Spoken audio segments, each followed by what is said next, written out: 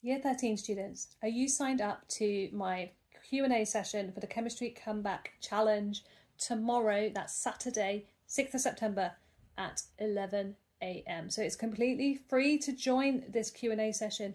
You just have to already be signed up to the Chemistry Comeback Challenge, which you can do if you go to the website, if you haven't done that already, or you might have got the email and forgot to just click through to join the course. So long as you're on the course, you'll get the joining link for the Zoom, and there will be some extra special freebies and discounts at the end of the Q&A session.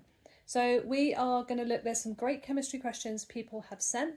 We are going to look at ionization energy graphs. We've got some stuff about bonding, especially like weird sulfur compounds. Some people have asked about hydrated salts, so we're going to do some calculations, and we're going to look at errors in titration experiments.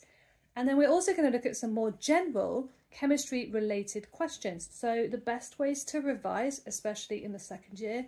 What's the difference between year 13 compared to year 12? The main differences, when to do past papers, how to use them, and just generally some really good revision tips. So all you've got to do is be signed up to the Comeback Challenge. It doesn't matter if you've done everything on it, just get on there now.